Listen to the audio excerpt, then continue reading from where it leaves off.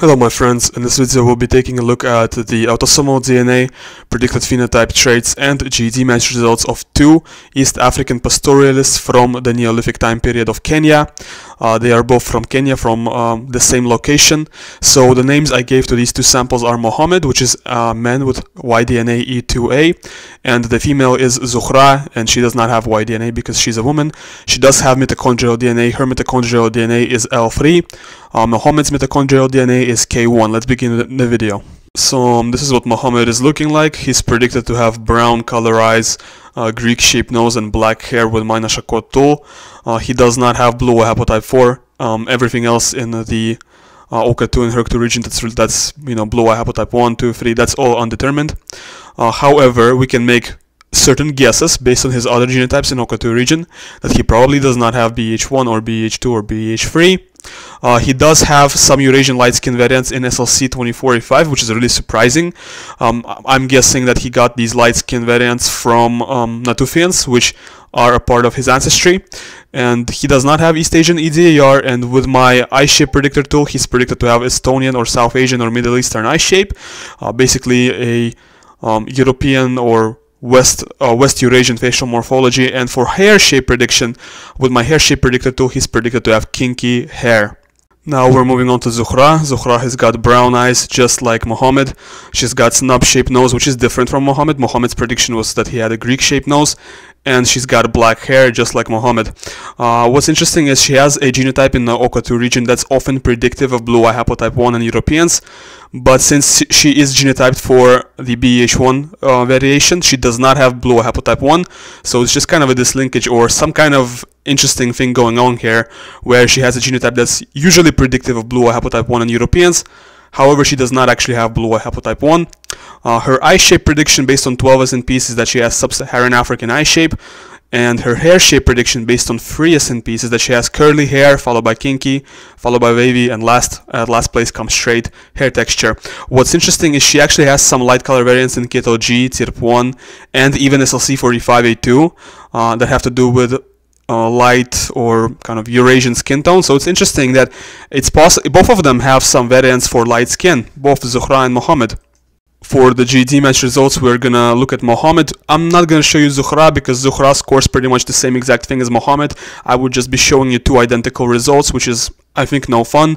This is what Mohammed scores with MDLPK11 modern. As you can see, he's scoring 44% African, which really means sub-Saharan African in this context, and the rest is basically Southwest Eurasian, Middle Eastern like admixture. And with the Oracle, you can see he's getting modeled as a mixture of Natufian plus Denisova, or Natufian plus Neanderthal, or Natufian plus various, basically various non-sapient hominids. Why is that? The reason for that is because in this Oracle there actually is not a reference for sub-Saharan Africans, and the Denisova and Neanderthals score 100% sub-Saharan African with this calculator, and pretty much with every other calculator as well. Where there is a sub-Saharan African category, they are going to score 100% sub-Saharan African, and basically just replace the Denisova and Neanderthal in this result with African or sub-Saharan African, and it's going to make sense. By the way, something you might not expect, you might not have known this, you just learned this in this video, that Neanderthals and Denisovans out of all modern humans resembled most sub-Saharan Africans. There you go, you just learned something new. This is what he scores with MDLPK16 modern. As you can see here, he's basically a mixture of East African, Near East, and North African, and there's also a little bit of Caucasian here. Look at that, there's 10.3% Caucasian, and you remember with the MDLPK11 Oracle, there was 3.5% EHG, which is a really Caucasus hunter-gatherer affinities, Caucasus hunter-gatherer specific drift. So he does have some Caucasus hunter-gatherer affinities with all of these calculators, not only this, but with all the other calculators too. And he's closest to Ethiopians with the Oracle, who are a mixture of sub-Saharan African and Southwest Eurasian. And he's actually getting modeled as a mixture of Ethiopian plus Somali, or is there anything that we can see that's pretty cool here? Not really. He just looks like a very typical East African. Maybe a little bit shifted towards sub-Saharan Africans, because he's actually getting modeled as a mixture of Jewish from Ethiopia plus Biaka Pygmy, or Afa from Ethiopia plus Biaka Pygmy. But maybe these groups, Afa and Jewish from Ethiopia, maybe they're a little bit more Eurasian shifted. I'm not sure. He seems like a pretty typical Ethiopian to me. This is what he scores with Harappa World. And here he's scoring actually 9% Caucasian, but also mostly a mixture of sub-Saharan African and Middle Eastern groups. And he's getting modeled as a mixture of Amhara plus San, so a mixture of Amhara from Ethiopia plus South African hunter-gatherers, San or Kung, they are both South African hunter-gatherers. And this is what he scores with PUN-DNA LK10 Ancient. I think this calculator shows this split better than any other calculator. Basically 46% or half Sub-Saharan African, and the other half is ENF, CHG, all of the Southwest Eurasian, Middle Eastern components together make up the half of his ancestry, and the other half is basically Sub-Saharan African admixture. I think this calculator shows it even better than Gedrosia's Ancient Eurasia Case 6. With the Oracle, he's closest to Ethiopians once again. Keep in mind, this is an individual from Kenya, not from Ethiopia, from Kenya. Nowadays, Kenyans are very black, so nowadays Kenyans have only a minority of ancestry from an individuals like this, and the majority of their ancestry is black Sub-Saharan African. But this individual is from Kenya. He's actually resembling Ethiopians more so than Kenyans, which is kind of interesting. And he's getting more or less a mixture of Maasai plus Bedouin. And this is what he scores with Ancient Eurasia Case 6. This is the calculator I was talking about earlier. Here he's actually scoring only 35% Natufian, but that's because actual Natufians score not 100% Natufian, but like 80 or 70% Natufian. That's because this calculator is just not very good. So he's scoring 35% Natufian here, and he's getting more of a mixture of Maasai plus Jews from Yemen, or Maasai plus Saudi, or line number 3 is actually Somali from plus Georgian. So with this calculator, he's actually even a little bit Caucasian, or a little bit more northern shifted.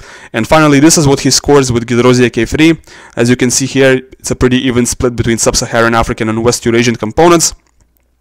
Basically, that's what he is. He is half ancestral East African, like Mota, for example, and the other half of his ancestry is Natufian, Southwest Eurasian. Now we'll be taking a look at the results with my trait predictor tool, which is on my website and also on my GitHub. You will be able to find this tool on my website, and if you don't know what my website is, look up Megagenics in Google, or go to my account, YouTube account description page, read About Me page, and you're going to find the link there. So he's got TT genotype in MAOA's RS6323, which means lower activity of the MAOA enzyme, basically Warrior genotype. And Warrior genotype, from my understanding, is a very non-African, actually it's a very stereotypically European genotype to have.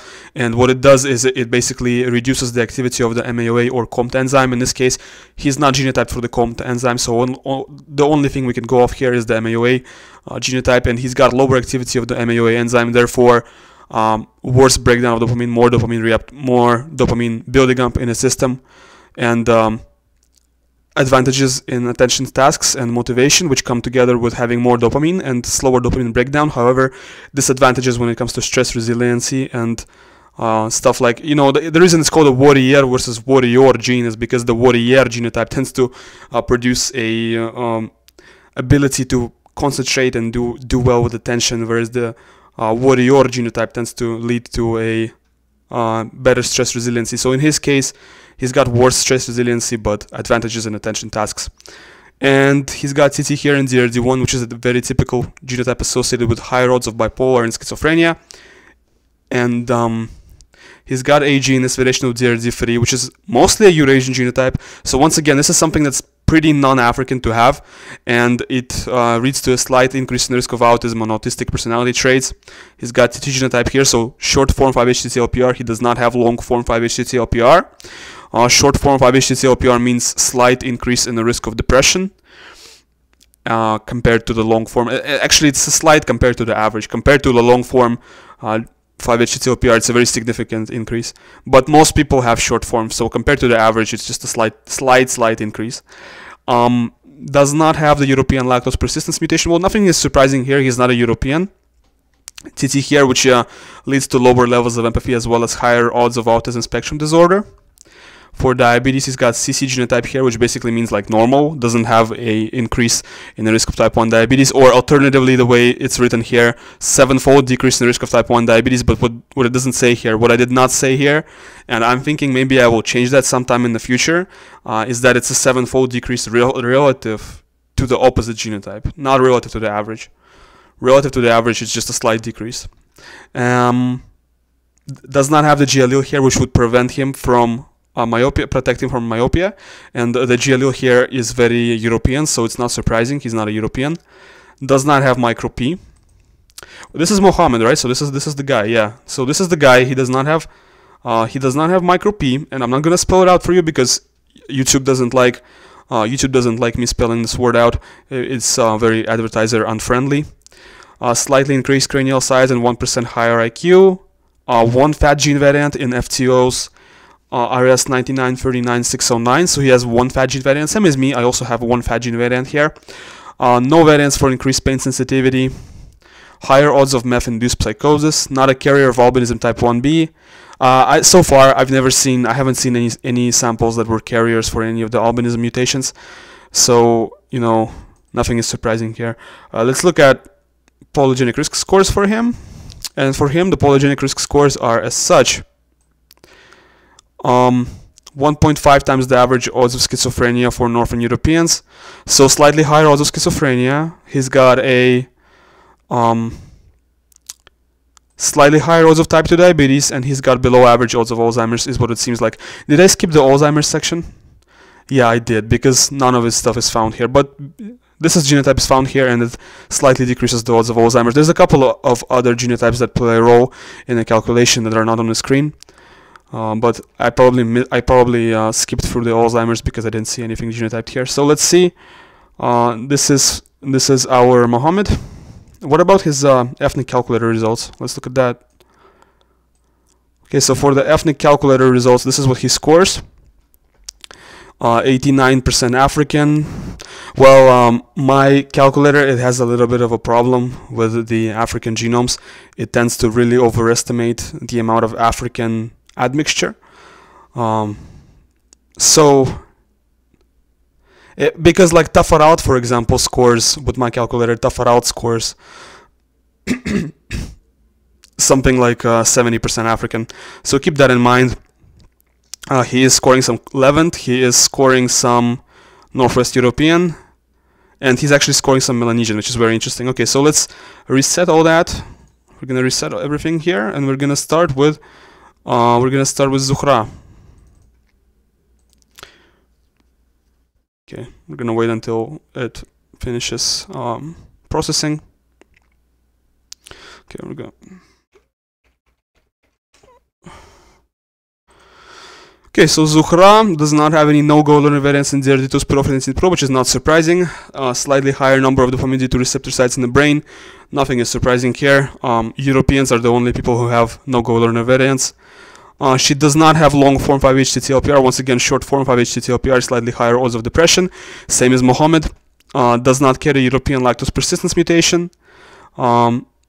GG here, which means 2 variants for lower odds of type 2 diabetes. There's a couple other variations that are used in the prediction for type 2 diabetes risk, but this is the only one that's showing up on the screen.